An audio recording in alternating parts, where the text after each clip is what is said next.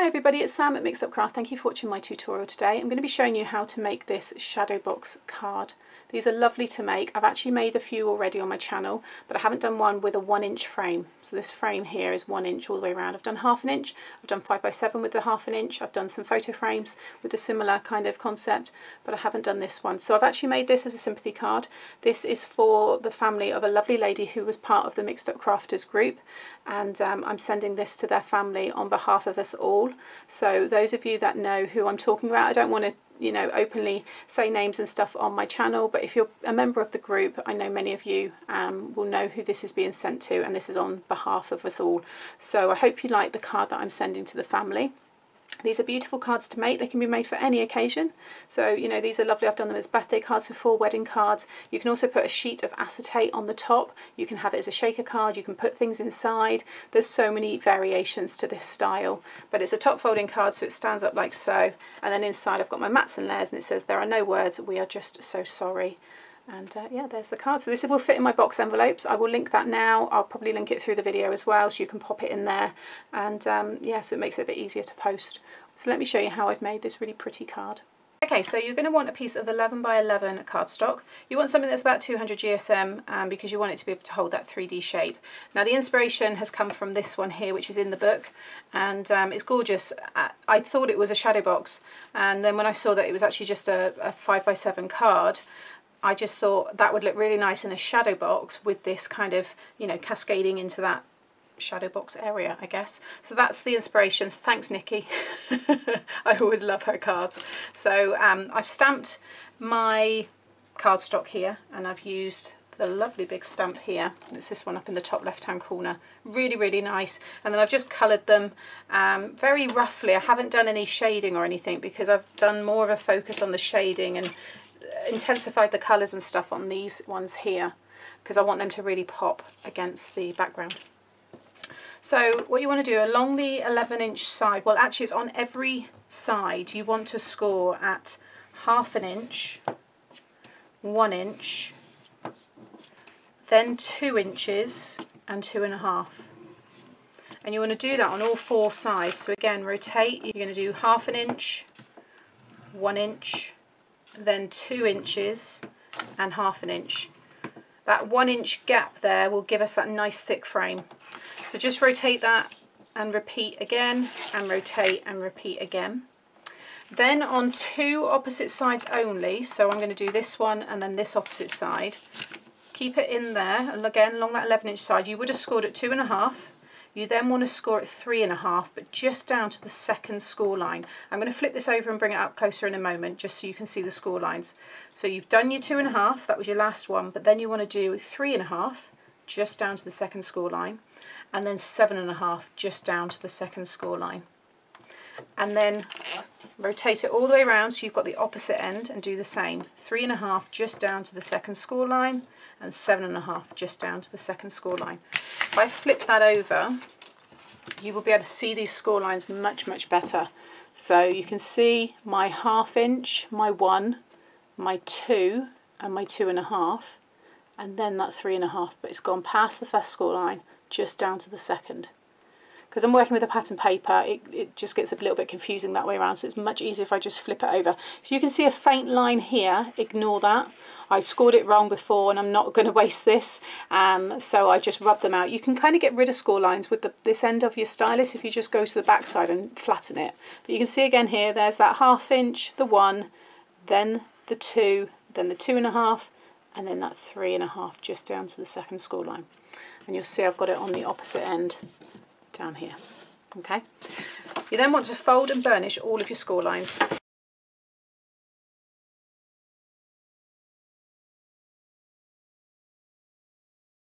Okay, so all my lines are all burnished there. Next you want to go and cut down those little extra score lines that we've done. So I'm going to flip it over. So we're going to cut down that 3.5 inch score line just down to that one there. You then want to cut across on the diagonal, so that's that 1 inch section, and then down, and it will join the corner of that big square in the middle here. And then if you go along here, you're just going to remove all of that corner, like so. Okay, so I'm going to go along here again. So you can see there's my 3.5 score line down to the second. Just holding this up and cutting, I'm trying to keep myself from shaking. And then you're going to go across on the diagonal down to the score line, like so. And then follow down to the top of the corner, of the other corner there. Rotate, and then I'm just going to remove all of that, like so. So this you've got that shape. So again, if I just talk through the score lines, that's the 1/2 inch, that's the 1 inch, that's your 2 inch here, and then the 2.5. And what will happen is when they fold around, there's that 1 inch section, and it gives us a nice thick frame, and we're starting to form our corner here. I'm going to go through that all again on this side here because I really want to make sure. I just feel I need to make that score line a little bit more so you guys can see it. It's like they get squashed. There we go. Because it's just a cut line, but I really want you to be able to see. So here it is again here. I'm just cutting down.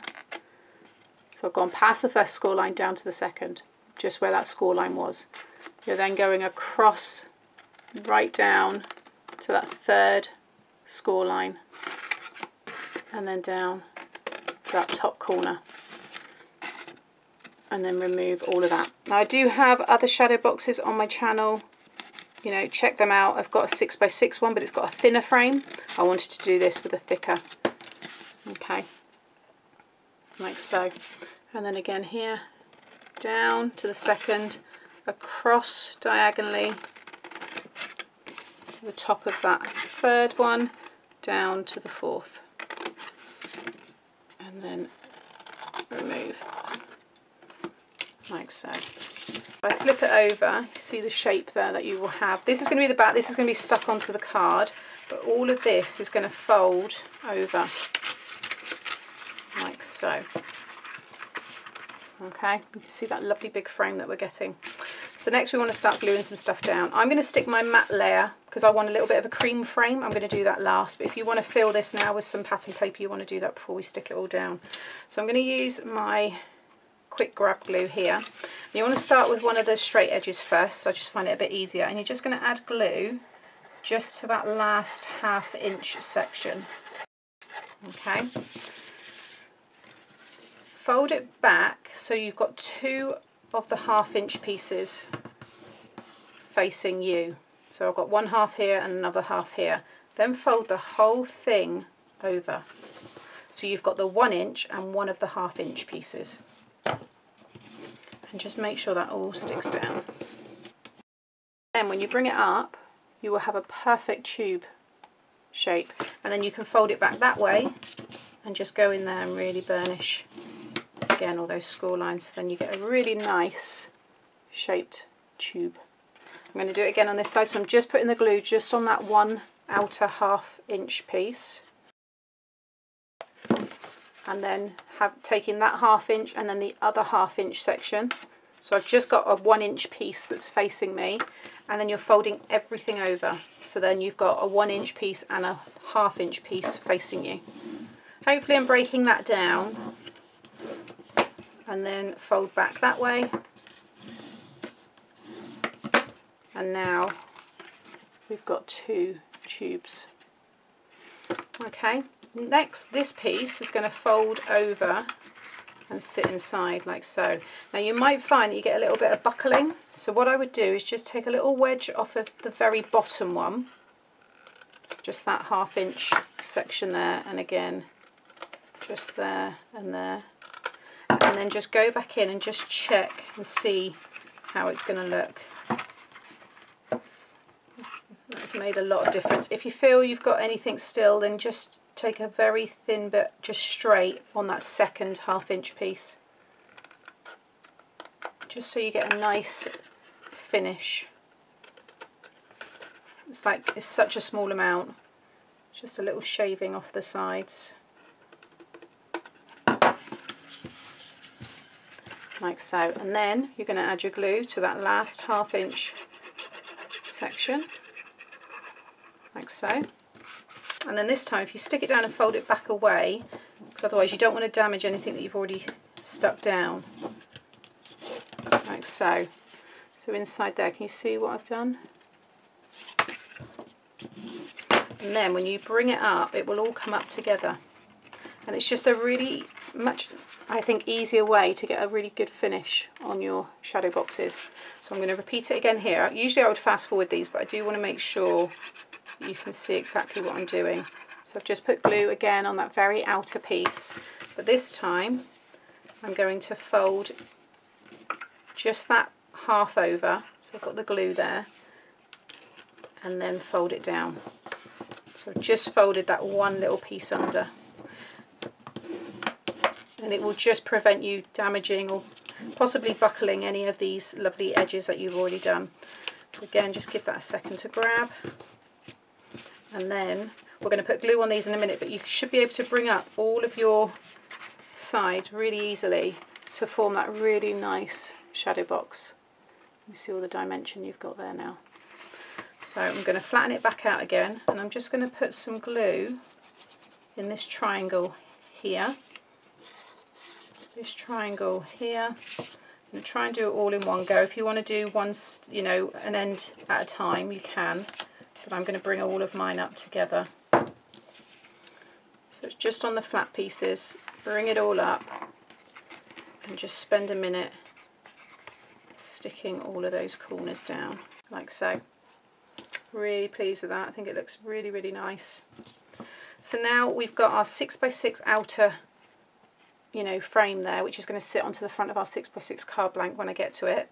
Now I want to do a nice little frame inside. So this is the cardstock that comes in the kit, and this is the one I'm working with actually. For those of you that may not have this, you get all sorts in there. I've taken most of mine out because I'm using it now, but I want to create a little frame just in the middle here. So this actual size is, by the time everything comes in, it's already under 4. So I'm going to actually cut this piece to 3 5/8 of an inch squared.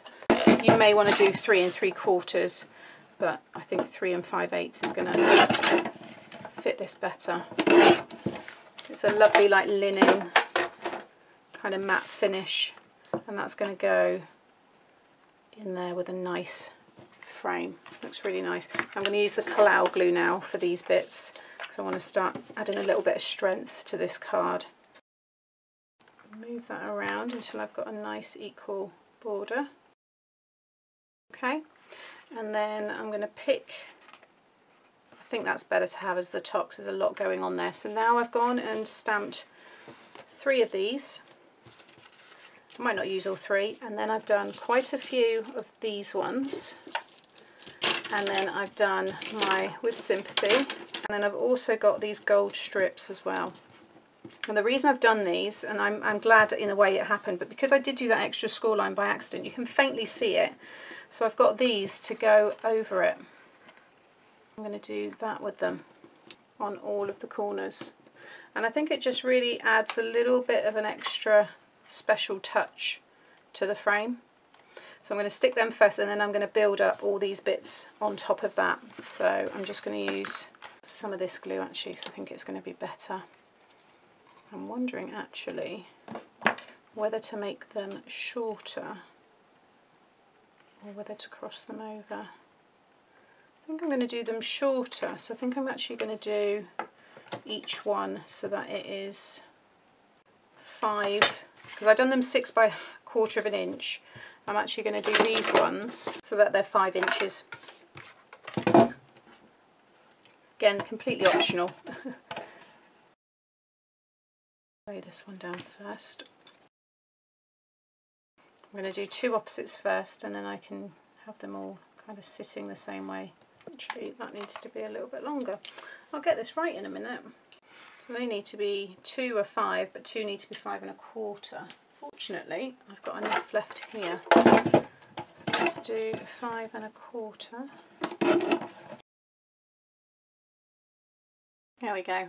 That looks really, really nice. I love that little extra. So although it is kind of covering a mistake, I think it actually looks really nice. I'm kind of glad that happened.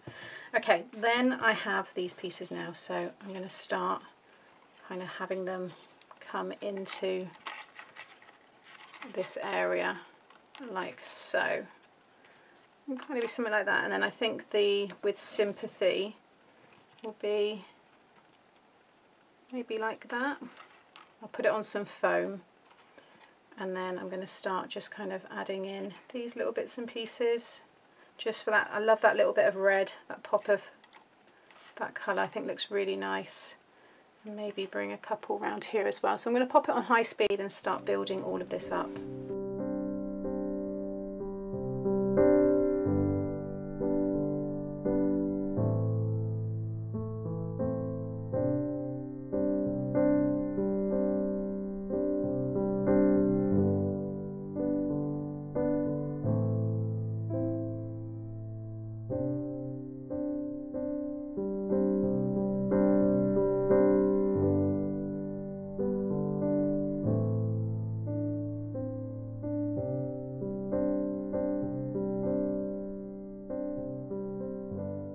Okay, so there is the finished card, and I think it's turned out really, really beautiful. I love the shine from the glossy accents. You can just see it all catching there, and that's using this here.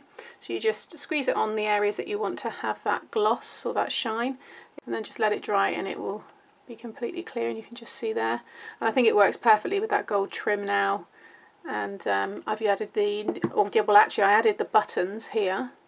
You can see them, and then I put a blob of the Nuvo drops in the centre, and I used the mustard gold, and it worked really well with this linen background.